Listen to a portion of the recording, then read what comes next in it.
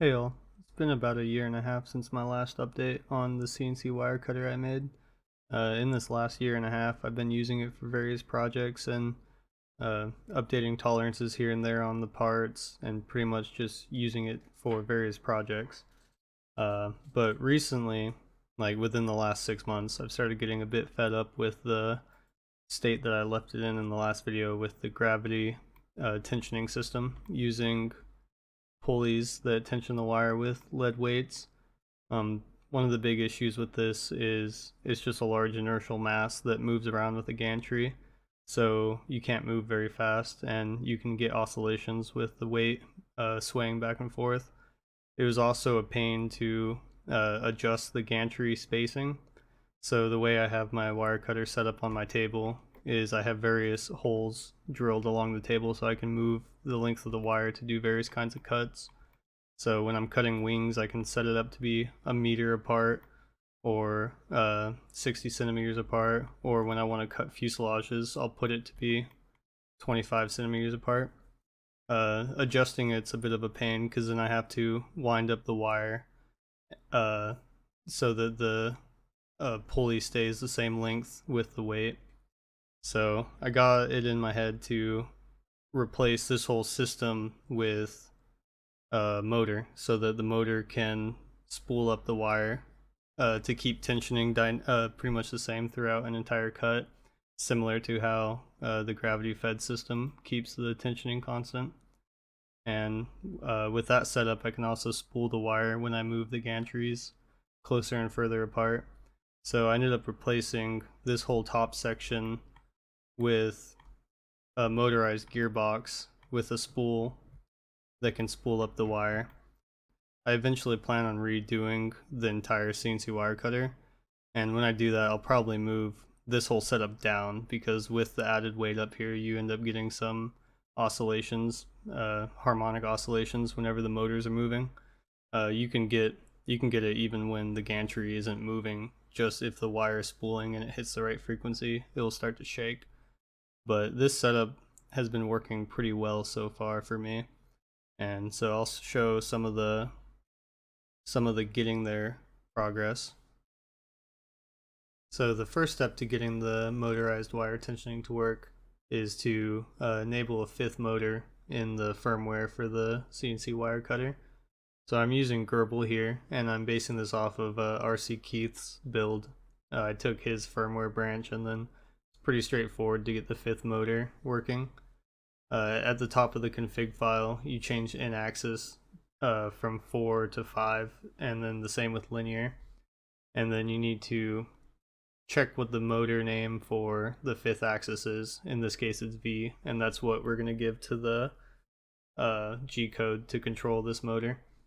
And then if you scroll down further in the config file, there'll be the section for homing, and you want to disable homing for the tensioning motor, otherwise you can end up causing damage to the machine when it tries to home. Now if you have some sort of setup with a limit switch where if when the wire reaches a tight enough tension it can set off a limit switch, then this would probably be fine. But in my case, I don't have any feedback for how much the wire is tensioned, so I just disabled homing of the fifth axis. And I'm pretty sure that's everything that you need to change in the config file. And then you'll have to build it yourself, which I'm using C-Line and WSL for building the firmware, but you can use any Windows-based tools to do the same. It's just Arduino code, so it's pretty straightforward to build. After building the firmware and flashing it to my Arduino with the ramps board, I installed the fifth stepper driver on the ramps board and then started testing out to see if the motor would work. And in this case, I'm just manually moving it to see that it would work before installing it onto the gantry. After getting it onto the gantry, then we need to spool the wire into the wire spool. And then once the wire is all spooled up and the machine's ready to operate, you need to calibrate this axis similar to how you do other axes. You get the steps per millimeter so that 1 millimeter actually travels 1 millimeter. And I did this by just pre-tensioning the spring and then moving the wire 30 millimeters and making sure that the spring moved 30 millimeters. So with the motor and gearbox in place and connected to the wire and able to tension the wire, now I just needed a way to be able to control it. And luckily, since I've been working on my own slicer software, I was able to just implement the motor control directly into my wire slicer.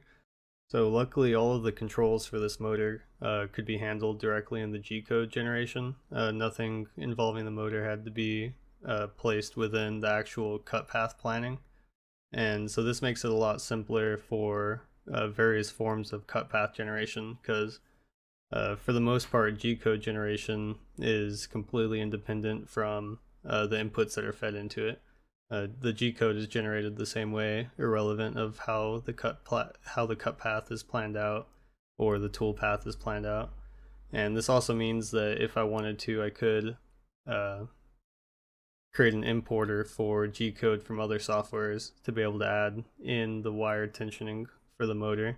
Because right now, with the way I have the machine set up, I wouldn't be able to use Jetty Cut or like Dev Fuse Foam, because they can't control the motor or the wire tensioning, which for the most part shouldn't really be an issue, because for the last 8 months I've pretty much just been using my software for creating G-code, and I've added more features along the way to be able to do stuff that I want to do, but I'll do a part 3 video for that later for the updates to the wire slicer software.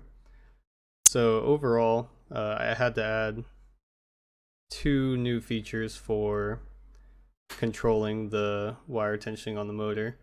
The part that actually drives the motor, which is adjusting for the change in the length of the wire, and then also a feed rate compensation because of the way that cut paths are utilized within GRBL. And I'm not sure if Marlin does it the same way, but for now I've just been using GRBL. So if you enable feed rate compensation, it effectively tries to normalize out the 5th motor, because the way GRBL does the cut path planning is all axis movements need to complete at the same time.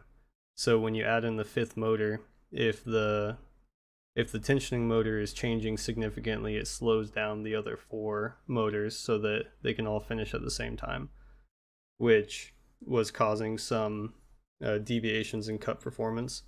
So I added in feed rate compensation so that it can adjust the feed rate on a command by command basis based off of how much the tensioning motor is actually moving. And for adjusting the wire tensioning, it's a pretty straightforward equation for that. And the way I derived it, you start with the length of the wire, which is the current position of the y-axis minus the height from the y-axis to the tensioning motor, which is just the wire length between the gantry head and the top of the gantry. And then the difference in the X and U positions, which are the X on the 2 gantries respectively, and then the Y and the Z, which are the heights on the 2 gantries respectively. And then also the cutting length, which is the separation between the 2 gantries. So just the magnitude of that, which is the total length of the wire between each gantry head. And then you take the partial derivative with respect to some finite interval, and I just dropped the notation for the finite interval everywhere because it's not super important. So the change in length is the negative of the change in the y height, and then the unit vector for the direction that the wire is facing in the x direction times the delta between the change in x and change in u, and then the unit vector for the y times the change in y minus change in z. And part of this derivation was assuming that the gap between the 2 gantries is constant, which after implementing this I realized that my gantries aren't exactly parallel, because from the front of the gantry moving all the way to the back, there is, like, without changing the y height at all, or the difference between the 2 gantry heads, the wire will detension a bit. So in the future I could add compensation for this not being constant, but for right now, with the spring helping to keep some tension on it and giving it a bit of slack, it's not too big of an issue. So with the ability to increase the wire tensioning on my cuts, the next issue I ran into was a single motor controlling the Y gantry height wasn't strong enough to keep the gantry in place. So when the wire tensioning got too high, the motor would slip and then the entire gantry would just slide up. So it ended up ruining cuts or just being generally obnoxious. So I ended up having to add a gearbox to the Y-axis as well with the wire tensioning. And this gave me enough torque so that I could keep the actual wire holder on the gantry in place throughout an entire cut. The placement of this isn't exactly ideal because I didn't want to change the design of the base plate too much. So it still uses the same mounting as when it was just a single motor with the whole structure coming off to the side. Eventually, whenever I redesign the wire cutter, I'll integrate the gearboxes a bit better into it, and I plan on probably having every single axis having some sort of gearbox on it to increase the torque, because I'd like to stay with about the same size motors as I'm currently using, but they just need to have a bit more torque behind them to be able to keep up with the increased tensioning on the wire.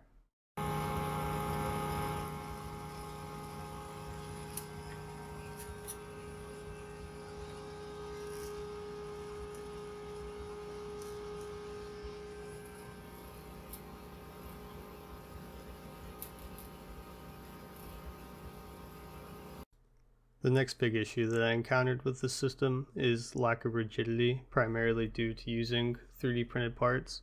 It wasn't as big of an issue when the tensioning was just coming from the hanging weights, but now that the wire can be tensioned significantly more, there's a lot of flex and give in the system that wasn't there before that's been causing bad performance in cuts similar to this cut here.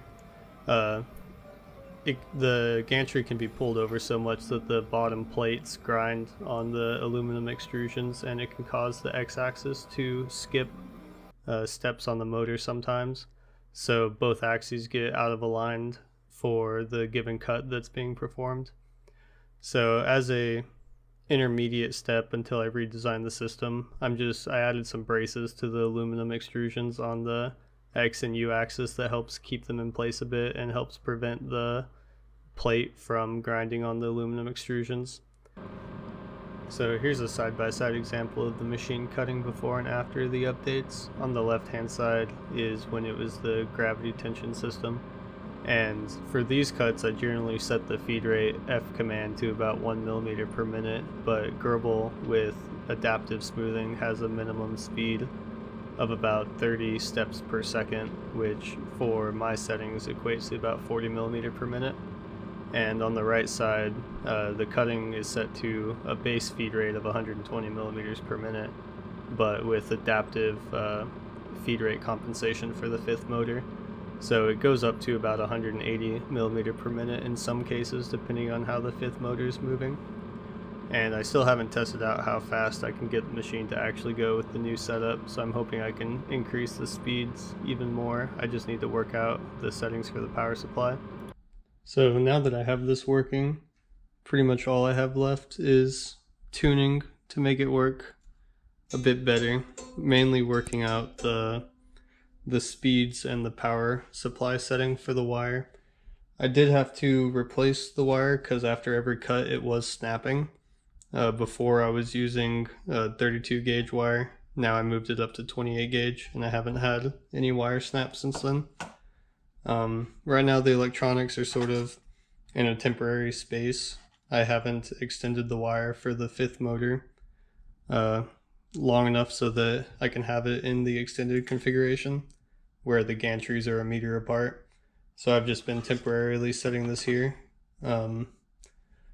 Pretty much, I think I'm just going to do the minor tune-up and then leave it there. The plan is to design a new CNC wire cutter, one that has improved rigidity, because this doesn't work out the best. A lot of the loss in rigidity is the 3D printed plate on the base flexes a lot, which isn't really the best. especially because that changes the wire length, and all of the G-code planning is based off of the two wire holding positions being a set distance apart. So if it can flex enough that that distance changes, it messes up the cuts. I'll need to also order some new springs, ones that have a higher stiffness coefficient, that way they don't spread out as far. Because I'd like to increase the tension but not lose as much of my cut space. So I'd like to keep like a 5 kilogram tension to be about 1.5 or 2 centimeter extension, instead of 5 kilogram goes, I think, about 5 centimeters right now, which I've been going up to, I've been usually cutting around 5 kilogram or 6 kilogram tension, and that puts the alligator clip pretty much right on the foam when I'm cutting fuselage pieces. I think the ultimate goal is to redesign the setup with, these are 20 by 20 millimeter aluminum extensions. I think I'll go up to the 40 by 40 millimeter, so twice the thickness. And then I think I'm going to cut all the plates out of 6 millimeter aluminum plates or out of plywood. Now that I have my CNC router, I can do stronger cuts. I can cut stronger pieces for the CNC wire cutter. I'll also try to design it with more off-the-shelf parts, because the more off-the-shelf parts it's made out of, the easier it is for other people to build, since you can order the vast majority of it online instead of having to do custom pieces. I'd like to remove as many custom pieces as possible so that it's easier to build your own. So far the power supply and electronics are working. I think I want to move to a Marlin based board instead of GRBL, and then ultimately I'd like to replace all of this setup right here with a load cell that the wire directly connects to, and then incorporate the load cell into the firmware for the controller. With the load cell implemented into the firmware, it can check the tensioning at like 80 hertz. Most load cells are either 10 samples per second or 80 samples per second. And I could set it up so that at 80 hertz it's checking the tension and dynamically adjusting it. And then I can take over one of the higher numbered G-code commands to specify what tension you want at the start of a cut. And then the load cell would just dynamically measure the tension and control the motor based off of that, so that it's a negative feedback loop. But yeah, so those are my plans for this setup in the future. Thanks for watching. Bye.